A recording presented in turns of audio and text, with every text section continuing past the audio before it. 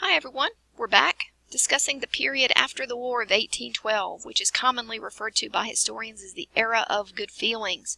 Americans were celebrating their second independence from Britain and beginning to transform their young republic into an ever larger nation as hundreds of thousands of people began flocking westward. The big problem for the country during this time period is there are no interstates. There are no rail lines really connecting, especially east and west.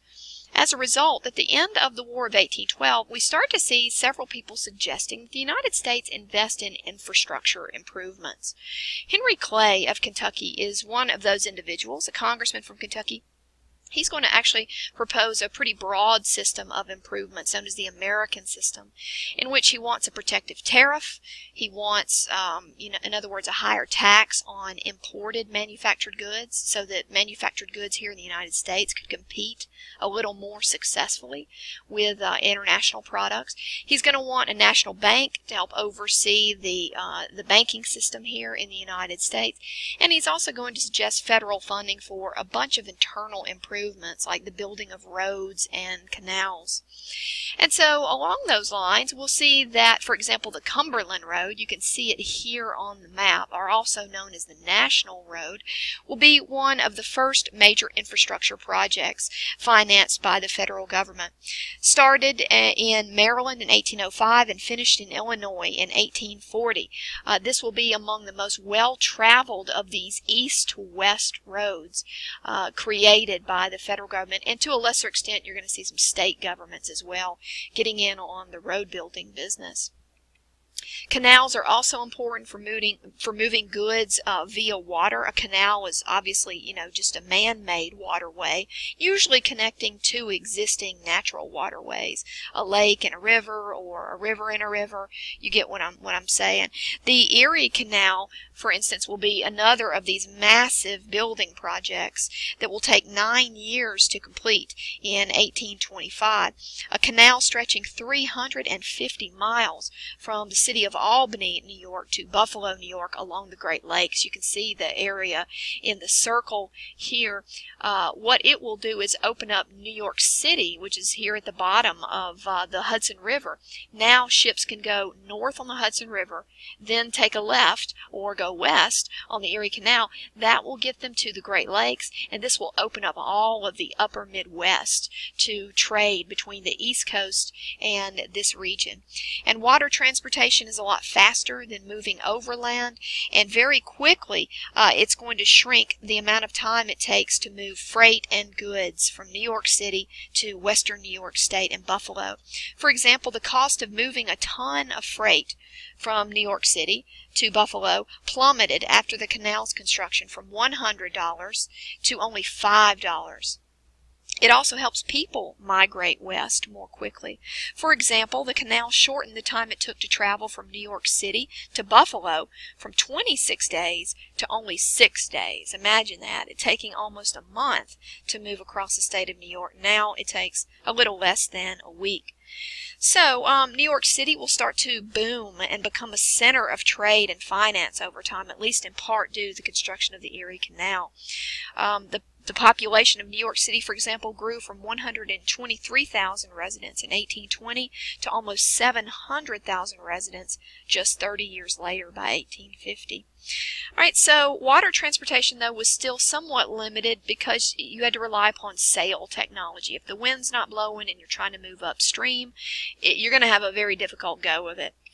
Robert Fulton will be an American inventor who will help to adapt the steam engine, which had already been created. He's going to take that steam engine, he's going to put it in a sailing vessel, the Clermont, to create the first steamship in 1807, which will navigate successfully up the Hudson River. And so his invention will really kind of usher in what becomes known as the golden age of steamboat travel here in the United States. You've seen those huge ships with the huge paddle wheel on the back of them. That's a steam engine, making those paddles rotate. And this will be the major mover of goods and people. That is until the advent of the railroads. We also need to see that in addition to advances in transportation, we'll have advances in timekeeping. Benjamin Banneker will be born into a free black family in Maryland. He was taught to read by his grandmother Molly and briefly attended a one-room interracial school taught by Quakers. He showed a very early interest in mathematics and mechanics. And by 1792, Banneker had already began publishing what would end up being a series of almanacs based upon his own painstakingly calculated astronomical observations. He'll also include in his almanacs commentaries on literature and medicine. He will have an active correspondence with, of all people, Thomas Jefferson. So, in which he will lobby quite a bit for the end of slavery. So Banneker, a very interesting intellectual, someone that really became quite reliable for his series of almanacs which he published, but also he will invent an accurate wooden striking clock based on his own drawings and calculations, and this clock would continue to run until it was destroyed in a fire 40 years later. So learning how to keep time more accurately is also part of some of the changes that will be associated with the so-called Industrial Revolution. And the Industrial Revolution will begin to involve machines taking the place of some human labor. And it will involve these machines mass-producing goods like textiles or cloth, furniture, shoes, or other items that had been made in people's homes up until this point in time. In fact, pre-Industrial Revolution, there was manufacturing. It was just on a much smaller scale, and people did it in their homes, and they did it on their own timetable.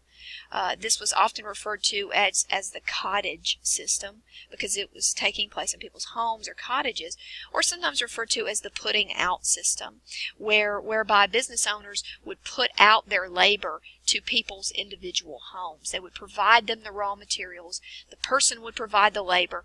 The owner would come by and pick up, the half-finished shoes and pay you for what you did, pay you per piece for how many shoes you got done.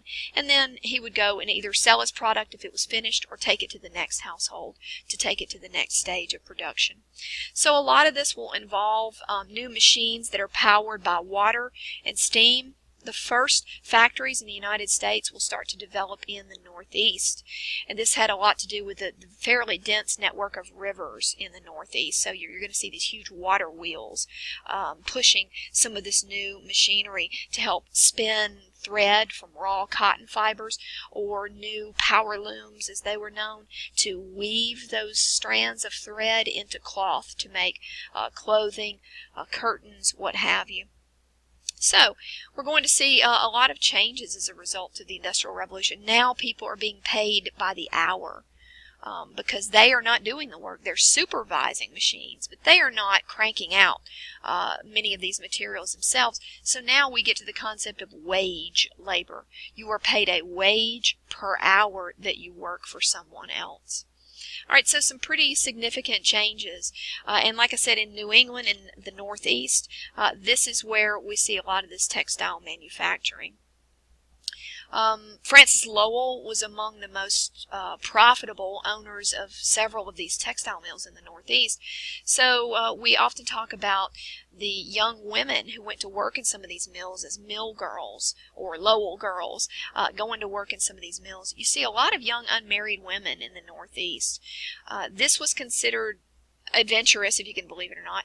This is their first chance to kind of get away from home and to go work for their own wages and to go live somewhere else. So at these Lowell mills, in many cases, they would have the textile mill, and right next to it a series of dormitories or company housing. So you actually lived on site. When the whistle called you to work, you went to work. And as you can see, while for some of these women it was empowering and it was kind of liberating to go off by themselves to, a different type of life, to earn their own wage, there are also some downsides to it. Look at the average number of hours in each month of the year that these girls were laboring. These are really, really long days. Not only that, they're not allowed very much time for breakfast, 30 minutes essentially for breakfast and lunch and dinner. Also, the girls have to be very careful what they're doing. This was based upon some interviews with women working in some of these textile mills, and the woman mentioned that the girls, are working 3 of these looms, these massive pieces of equipment, and they're constantly having to kind of move between them. Some may attend 4, and she said this requires a very active person, right? Imagine with this huge equipment. I'll go back one slide. This is an artist, rendition based upon actual machines of what the interior of one of these mills look like. Imagine you really have to be paying attention here. All those wheels and moving parts. If you get part of your dress caught up in this, a piece of hair, what have you, you will be maimed and possibly killed on the job. And during this time period, there's no worker protections. You do not get a settlement if you get injured on the job. There's no workman's compensation. This is brutal. And not to mention worker protections. The woman went on to say the atmosphere, which is to say the air, is charged with cotton filaments and dust. So these people are not wearing any kind of respirators or masks to protect them. So yeah, there are some pluses, definitely some minuses for these very hardworking individuals in some of these earliest industries in the Northeast. And we need to understand, too, that many of these factories, textile mills in the Northeast, are depending on cheap, slave-grown cotton from the American South.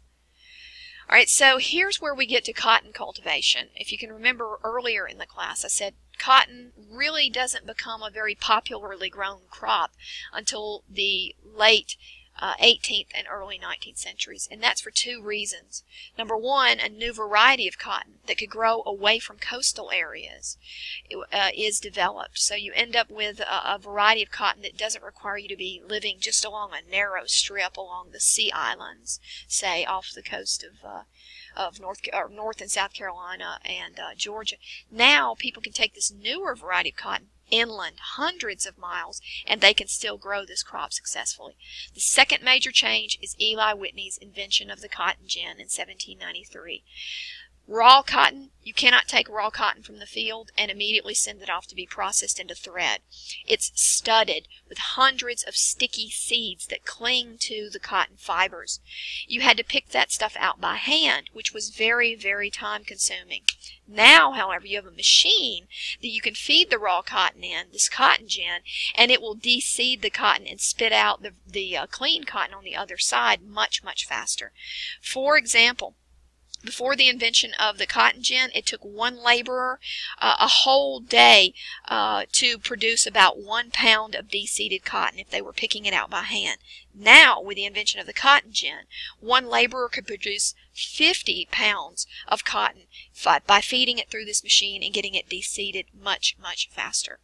And so, as cotton becomes now the major crop being grown by southern farmers, they're picking up and moving west. Take a look at this map and the states as they start to come into the Union. You have a rapid-fire succession of several states in which cotton will be the cash crop grown in these regions.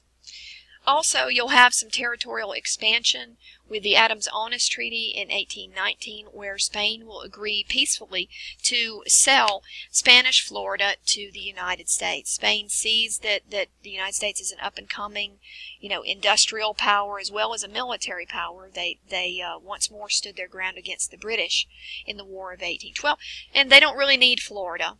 They're making most of their money in Central America and South America, so that they agree to a peaceful transference of this territory. But as the nation is moving westward, moving southward, this is bringing up a persistent problem in the U.S. Congress between northern states, which have outlawed slavery, and southern states, which believe that slavery should continue to move westward.